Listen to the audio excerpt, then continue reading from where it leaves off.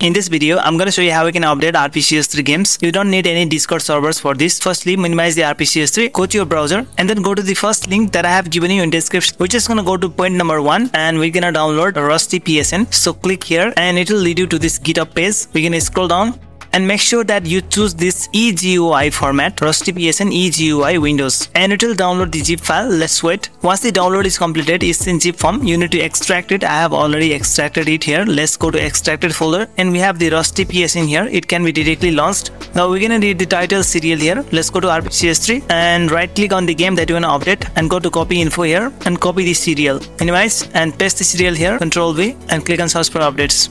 It shows here it has 7 updates. You're just gonna get all these files here firstly. So guys, after you have got all the updates, close it.